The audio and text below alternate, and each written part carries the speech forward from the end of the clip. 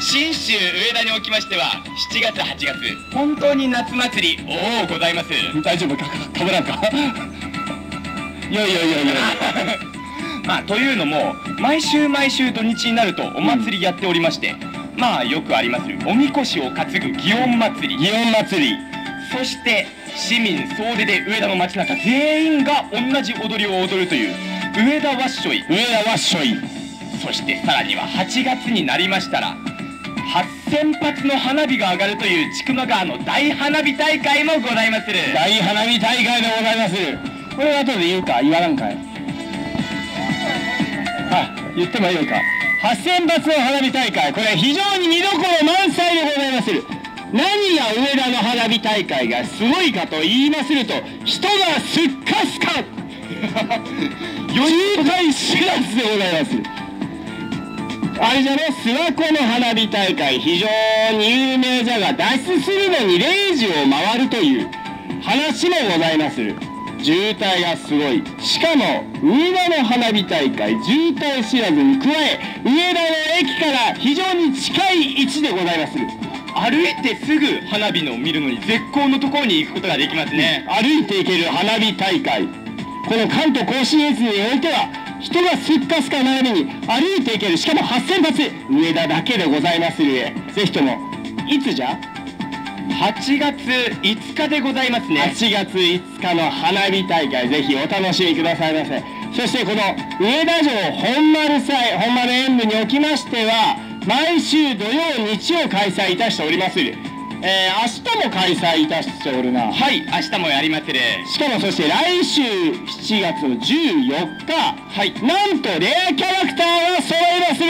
レアキャラクターとはこの忍者三飛サスケ。レアキャラクターじゃない、メジャーどころやけど有名人が来ると霧隠れ才蔵。よくおばちゃんが雲隠れ才蔵と間違える霧隠れ才蔵、あと三好正解入道。すごいのこの飛車角。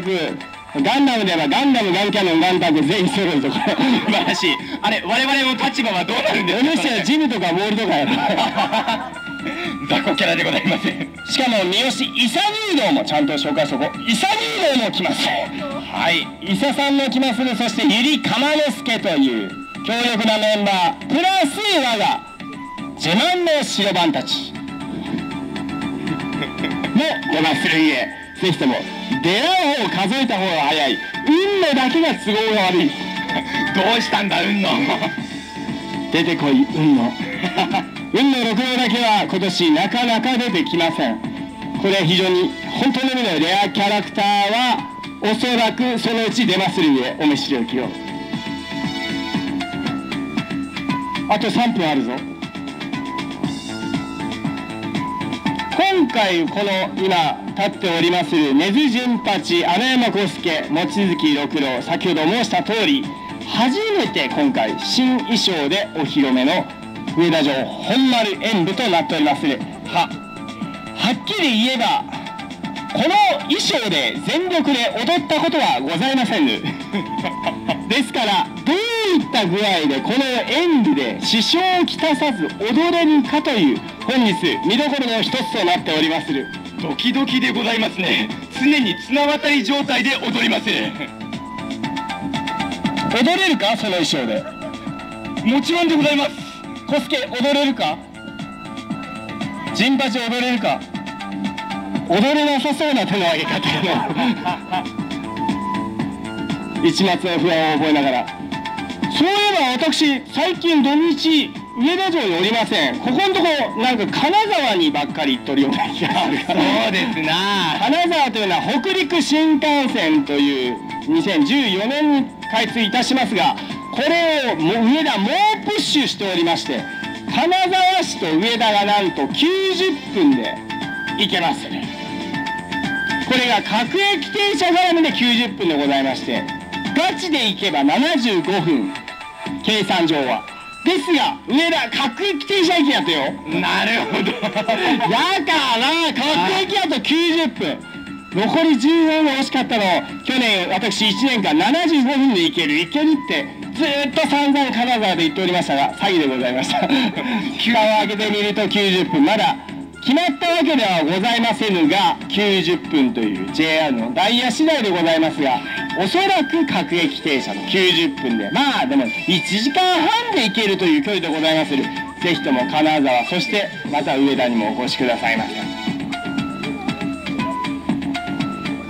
あと30秒ある。30秒CM タイムですかね。